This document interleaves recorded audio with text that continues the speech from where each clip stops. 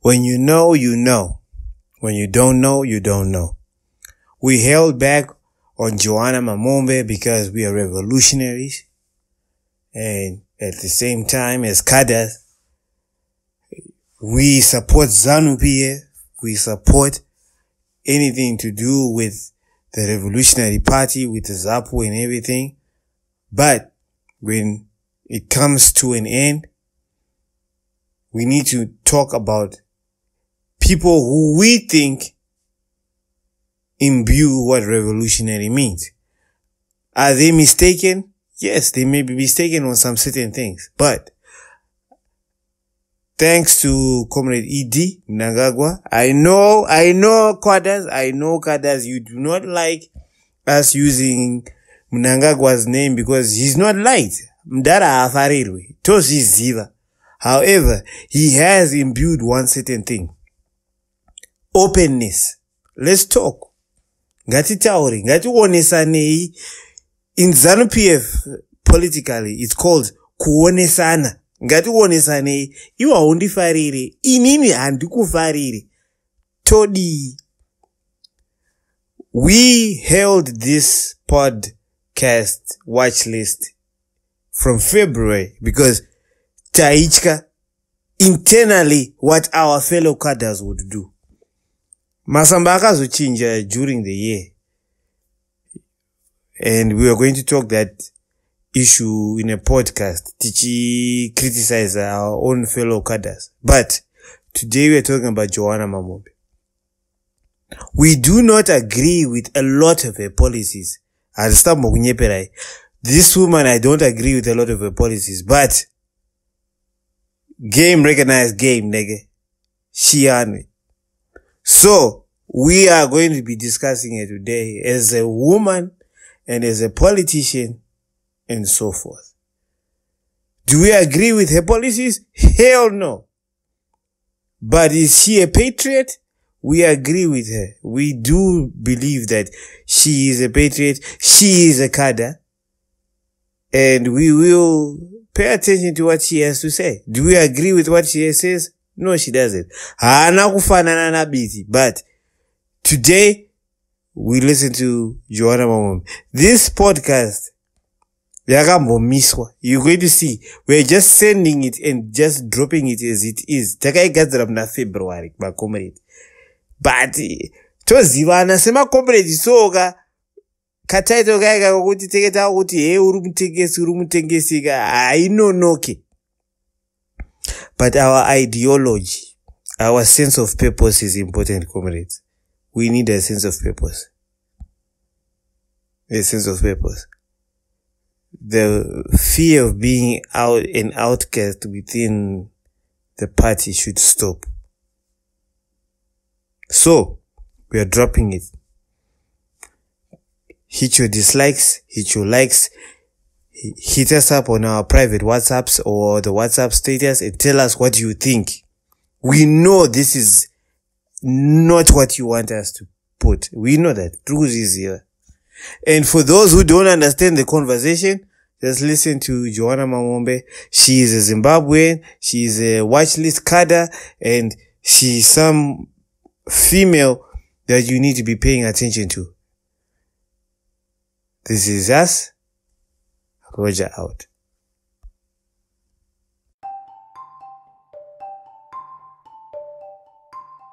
My name is Joanna Mamombe. I'm the Member of Parliament representing Harare West constituents, and I'm currently the youngest MP in the 9th Parliament.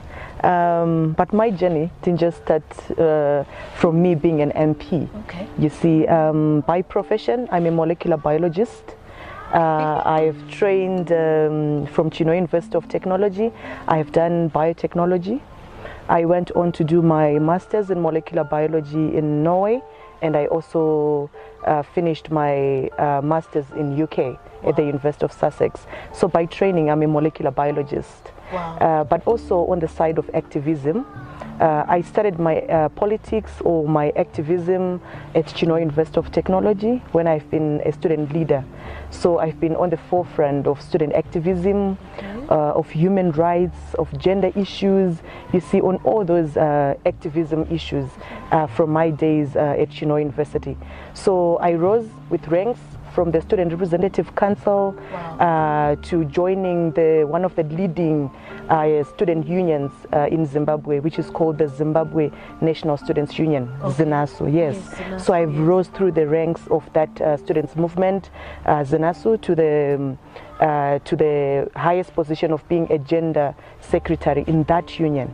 Then after that, I also joined MDC, which is the leading opposition in Zimbabwe, yes. So I also joined the Movement for Democratic Change during my days as a student leader.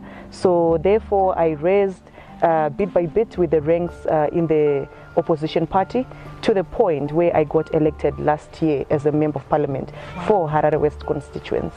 Linjani, Makadii. Hello. Welcome to the Watchlist, a weekly commentary that tracks upcoming power brokers within Zimbabwe and SADC every Thursday.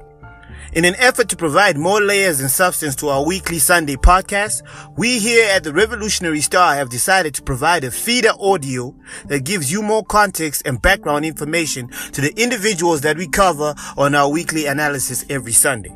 So, that being said, today is Thursday, the 11th of February, and my name is Comrade Super Cabral, and today's first Watchlist cadre is the Firebrand and upcoming political member of our society here in Zimbabwe, who is a current member of parliament. Her name is Joana Mamombe. That is who we are going to be talking about today. A shout out to the talk show Enisia Mashusha official, which is on YouTube. You guys go check it out.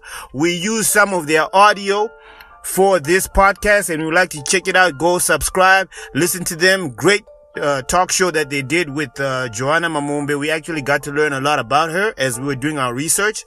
So before we get into Joana Mamombe or what today's topic is about her specifically, we just want to mention that we are starting off with an MDC cadre who is a comrade in our view, because whether or not he's opposition or anything, if you have those revolutionary ethos, you are a comrade, you are a cadre. We may disagree, we may be on different battlefronts, but we are still comrades at arms, right? That's the same way that Zipra and Zanla, we're all fighting for the war, but at the same time, they at times actually fought against each other. It's the same thing. So we are saying that Comrade Mamombe is going to be our first revolutionary that we are going to discuss today. She's upcoming. She's a firebrand, and we see her as the future. We see her as the future. We may not agree with all of her policies, but she definitely is the future. She represents what it is to be a woman. She's taking that baton from Margaret Dongo and stepping forward. As we said in our previous podcast, that Margaret Dongo is the marker that we use when we are defining what it is for women in the patriarchal society here in Zimbabwe, as well as the PhD, the pull head down syndrome. Comrade Mamombe addresses both these things, and she is aware of these things as a female. Not only is she smart, but she is aware of the injustices that she has to suffer, besides from ZANU-PF, but internally from her own party, which is MDC Alliance or MDCT at large. So as a woman, we have to give kudos where kudos is due. And for her, it is due that she is picking up the fight. She espouses a lot of the things here at the Revolutionary Star that we have always been talking about when it comes to women, when it comes to Amilcar Cabral, when it comes to Lumumba, when it comes to Sankara. All of those ethos, the deconstruction of what it is to be a woman, the reinvigoration and trying to change the way we look at traditional values from an organic African culture point of view, which is not Western capitalistic. That is exactly what we see with this young cadre. Of course, she has her faults, but she is growing.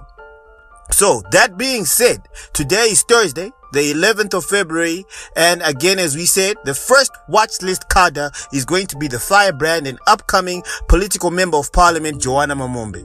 Right. Before we define Comrade Mamombe, let us give you a brief description of who Joan of Arc was, because we see Mamombe as Joan of Arc. Most people would think Joan of Arc, the best example would be Mbuya Nyanda. But no, she has tendencies and aura about it that reminds us of Joan of Arc. So, before we get into Mamombe, who was Joan of Arc? Well, Joan of Arc claimed to have received visions of the Archangel Michael, Saint Margaret, and Saint Catherine of Alexandria, instructing her to support Charles VII to recover France from English domination late in the 100 Years' War.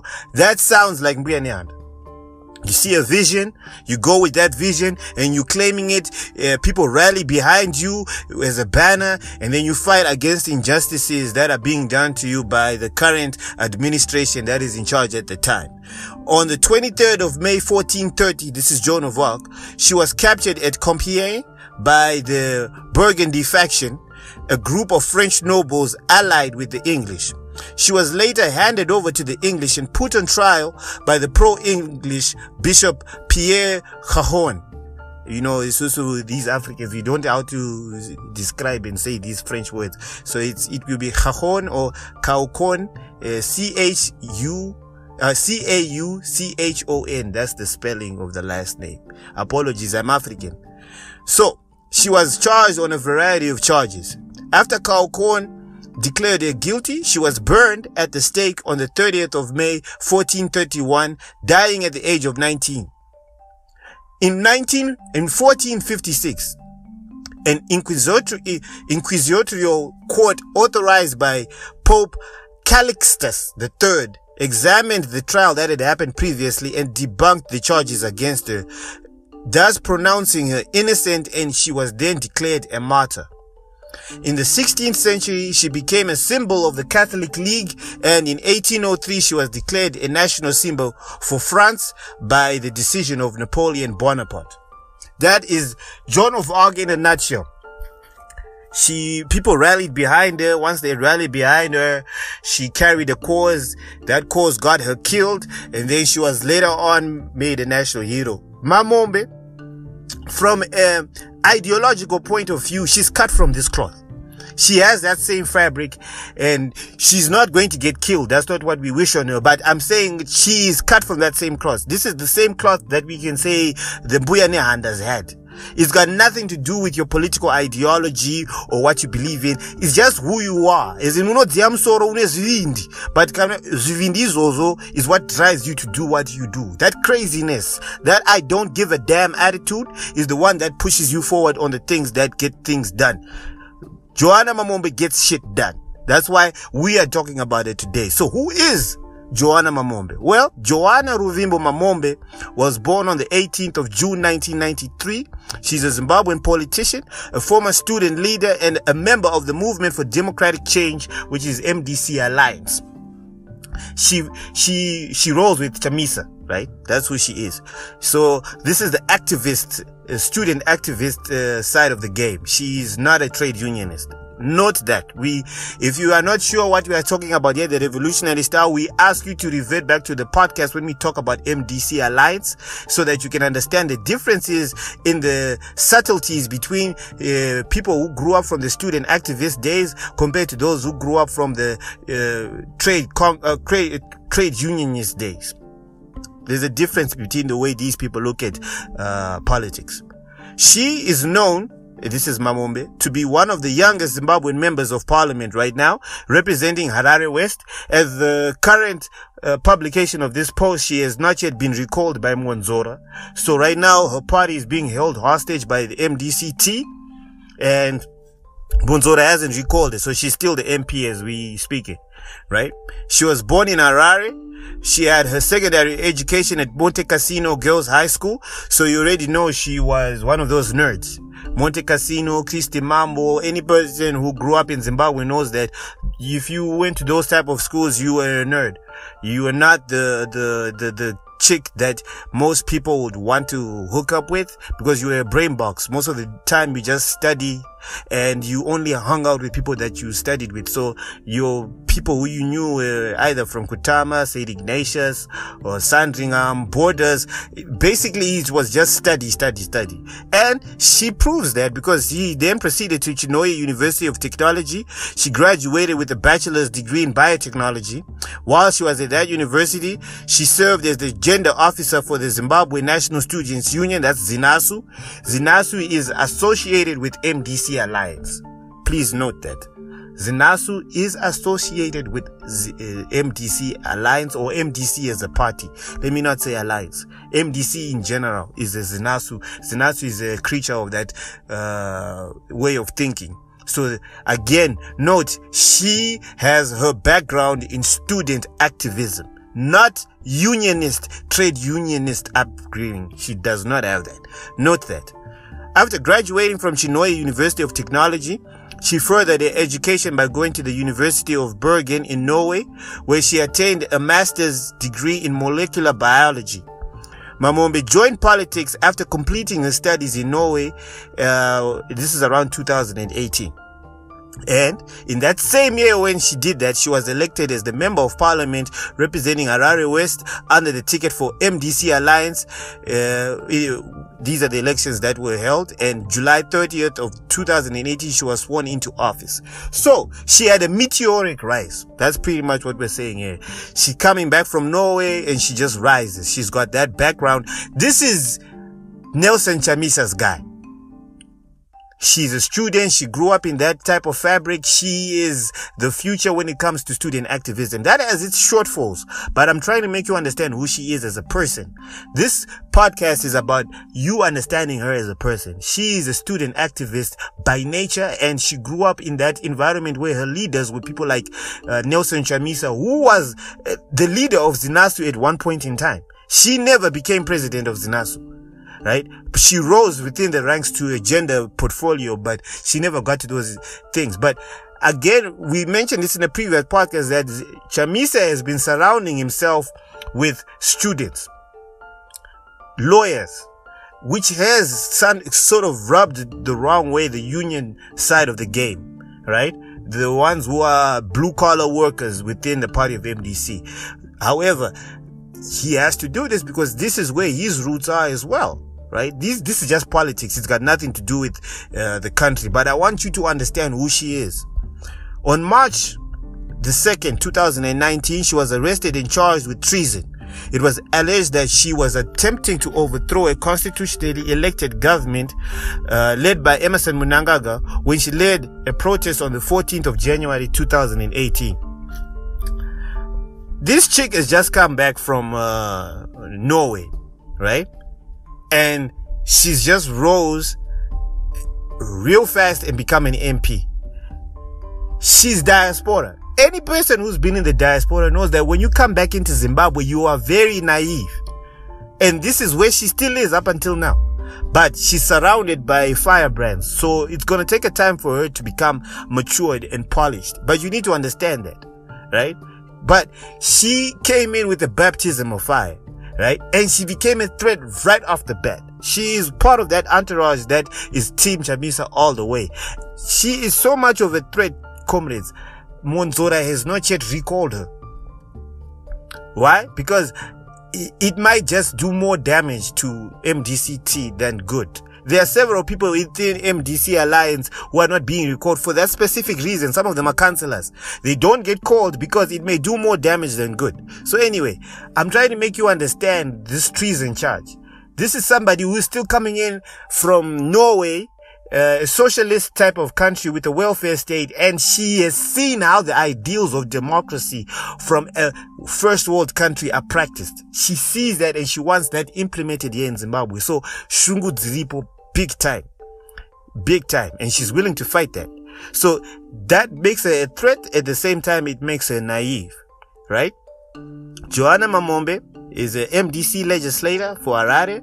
Her, Cecilia Chimbiri, who is the MDC Youth National Vice Chairperson, and Netsai Marova, who is the Youth Deputy Organizing Secretary for MDC Alliance. Remember what we told you again in our previous podcast. Organizing Secretary is the same as Political Commissar. And this is a woman.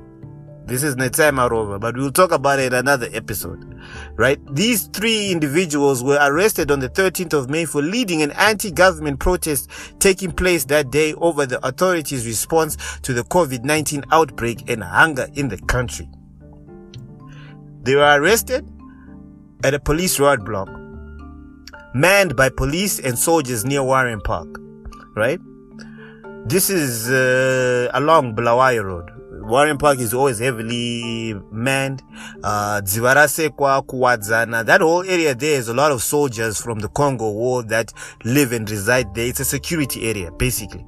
Right. And for some reason that we'll get on in one of our later podcasts, it's very important that even the demonstrations that happened, that got a lot of fanfare at that same time, they started from DZ. But a lot of soldiers are there, presidential guard lives there, they've got houses there, everything. So this is where the roadblock happened, and they were actually arrested there under the pretext that they were being taken to Warren Park police station. According to them now, their heads were covered in sacks, hood sacks, or just hoods. They were hooded up, and then they were driven to an unknown location where they were beaten underneath their feet, as in the soles of their feet, and then they were sexually assaulted, and they were forced to eat shit, human excrement, right? On the 14th of May, the National Police spokesperson, Paul Nyati, who has not yet been under sanctions, but Godwin Matanga from last week is now under sanctions, UK sanctions. Now, back to Paul Nyati. Paul Nyati confirmed their arrest, right? He said he was not aware where they were being held, right? On the same day, the police denied the activists were in their custody. Why I'm mentioning this? This lack of miscommunication between departments within ZRP is what MDC uses as an example that it's state capture, right? It would be the CIO, Central Intelligence Organization, or the Military Intelligence Department that would have overruled the police department. Thus, this miscommunication happens. This lapse or this gap within proper due process and due diligence when it comes to apprehending suspected suspects who are not yet proven guilty. They say that this is an example of state capture. This is why we had to mention this. Anyway, back to our original thing about her. The 3 activists were later found in the early hours of Friday, the 15th of May, dumped in Bindura, 87 kilometers from Harare, with their clothes torn and brutally assaulted. By the way, Cecilia Chembiri is from Bindura. Her father is a war veteran. He is pro-MDC, but he is a war veteran. He fought within the war.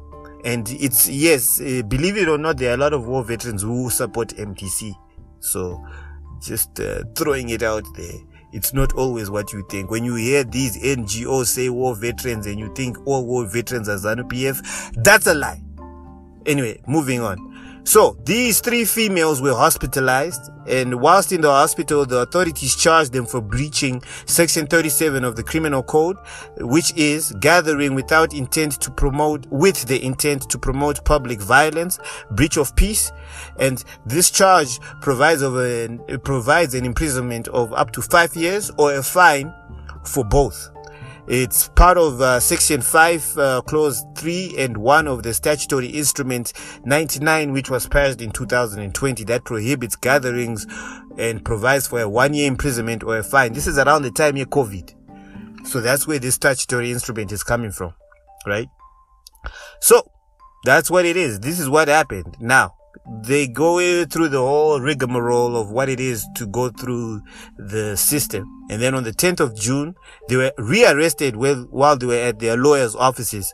They were accused of lying about their torture and charged with Section 31A1 Part 3 of the Criminal Law Act, which is communicating or publishing false statements prejudicial to the state, as well as 184 Section 1F of the Criminal Law Act, which is defeating or obstructing the course of justice as defined in Section 184(1) Part 5F.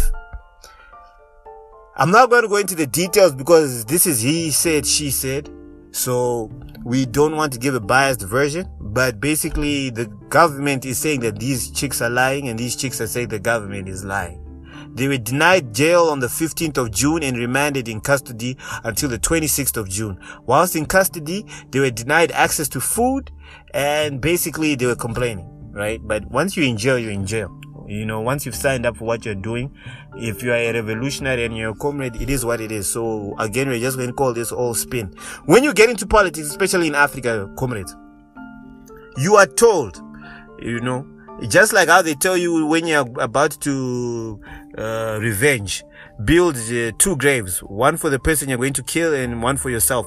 In politics, they've got the same line, but it's different. They tell you before you get into politics, make sure you have your bail money on hand. Make sure whoever is rolling with you, you have their money for bail and a lawyer on hand. This is just a game. You may not like it, and human rights and so forth, but this is how it is. Whether you're ZANU-PF or MDC, any politician knows when you get in the game, these are the rules to the game. Right? So we are not going to get into details of human rights and everything because it's political spin.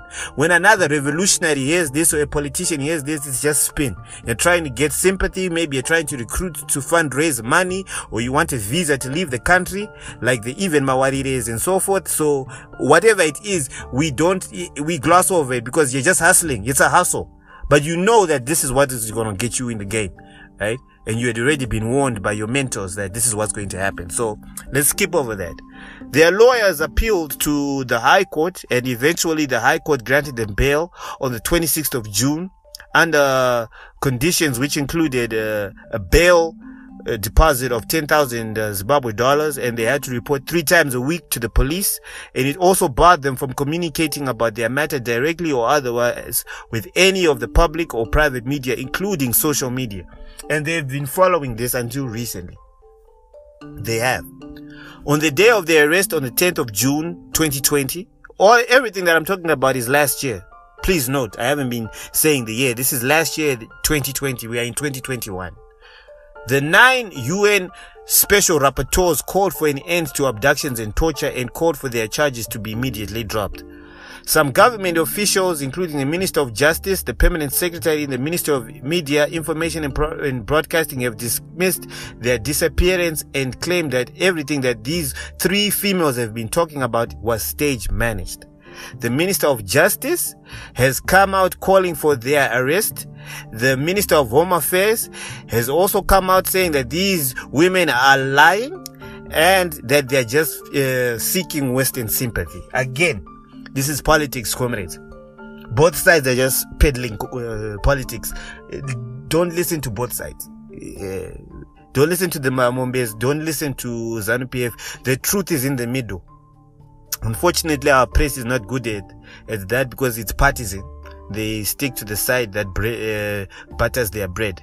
But for you as revolutionaries, both sides have a grain of truth in it. So we just want you to know that. Right? The doctors, same thing. Doctors are also partisan here in Zimbabwe. Don't be fooled about personal integrity and professionalism. Lies. Doctors are partisan as well. They fall under certain parameters of where their biases lie. Right? So when the doctors who examined the females said that they were tortured, the government was also obviously going to react. So everything that we're going to not talk about here is just BS. It's political BS. And we are not here to try and say this is correct and that's not correct, because we as revolutionaries know that they signed up for the game. They know what the game is and they are just fighting amongst each other. The public is going to listen to it and emotionally get attached for a little bit, but then move on, because it really doesn't affect themselves on a personal basis, right? So this is who this woman is. She has been in and out of jail these past few months, right? Certain temporary measures, statutory instruments. She's been out here doing what she does. Why are we mentioning Mamombe? She's in the power matrix structure of Zimbabwe. Whether or not you don't like her, whether or not you don't think she is a credible candidate, whether or not you are a ZANU-PF cadre and you think she's an MDC Muchinja Anabasa. 1, she's a female. 2, she has proven that she is willing to go the long route to get what she wants, right?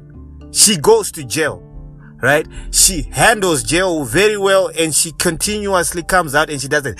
3, within her own circle, she has not yet been recalled by the faction within MDCT that's trying to get Chamisa off his pedestal as having the ground or the political clout amongst Zimbabweans as we speak.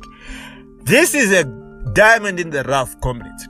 It's somebody who you need to pay attention to. And you need to pay attention to the people around her as well. The Cecilia Chembiris, the Netsai Marovas. These are organizers. Remember what we told you about organizing secretary? In ZANU-PF, that's the same as the political commissar. This female walks nema PC. Anofamba nema commissar. She is not to be fucked with.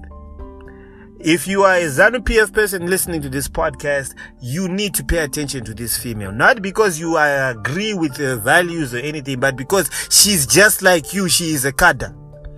Right? She's a comrade and she thinks like you. Worse, you may not have gone to jail. She's gone to jail. She's seen the worst you can do. This female right now has a visa to go back to Norway if she wants. Best believe, don't believe that because of what she's already gone through. Right? With the Biden administration coming into power, she is going to be even more valuable. She's going to start getting awards and everything, but she's got her stripes. And she has a mentor in Nelson Chamisa who was taught by Morgan Changirai and Tendai BT and so forth. She's not to be fucked with. If we were to compare her to politicians within ZANU-PF, I would put her in the same group as Opam Chunguri. This is the Opam Chungiri of ZANU-PF. This is the woman who just fled to Mozambique. The name is missing me right now. Who fled to Mozambique? Certain women within ZANU-PF. Senator Hungwe is another example. People who've seen and struggled, who've gone to jail, who knows how fucked up it is dealing with men. As you've heard in the audio, she said, men try to put a ceiling. Women try to put a ceiling. She is aware. This woman is cognizant. As a molecular biologist, she is very aware of the pitfall she is suffering from. And she has the acumen to actually deal with it. So, we wanted her to be our first cadre on the watch list. If you know what time it is as a revolutionary, and you know what we stand for, you need to observe her. Not only her, but the people who surround her. She's not as important as the people she surrounds. That's why we say she's the Joan of Arc, or she could be the Joan of Arc, because she can get people to come to her banner. Why is that? It's because she cuts through the noise. The people around her are commissars. Commissars are the people around her. Lieutenants who are on the ground. Sergeant. If you were in the army, you would say this woman anofamba nema sergeant. Hafamba nema general nema aide camp wakangwenda kunowana ma degree. She moves with sergeants. So that makes her a threat, and it makes her somebody who here at the Revolutionary Star, when we discuss issues, we will be having her on our list of cadres who we are here discussing here at the watch list. So for today, our first cadre was Comrade MP Joana Mamombe, and this has been me, Comrade Super Cabral, coming out here on a Thursday saying wherever you are, we hoping you have a great day.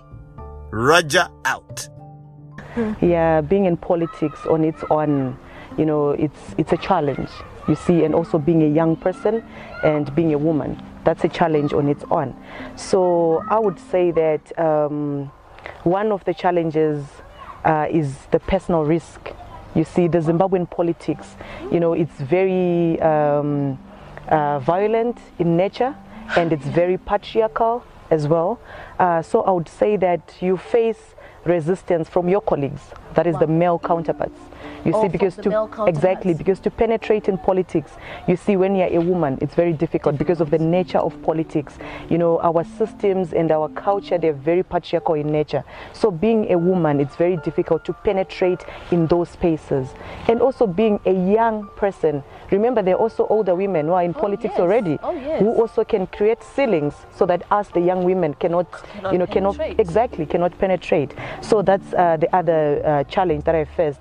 But nonetheless, the personal risk, you see, the issues of harassment, the issues of abuses, torture, and arrests. You see, so politics, especially in opposition, comes with a lot of personal risk. So I have faced that as well. I've been arrested a lot of times. I've been beaten up. I've slept in jail for months. I've slept on a hospital bed after being admitted, after being beaten up by police, you know, in this country. So I would say that personal risk on its own, it's a challenge that if somebody wants to get in politics, they should be prepared to face, you know, those challenges. But all in all, I think if you're determined, you can, you know, you can reach where you go or where you want to go.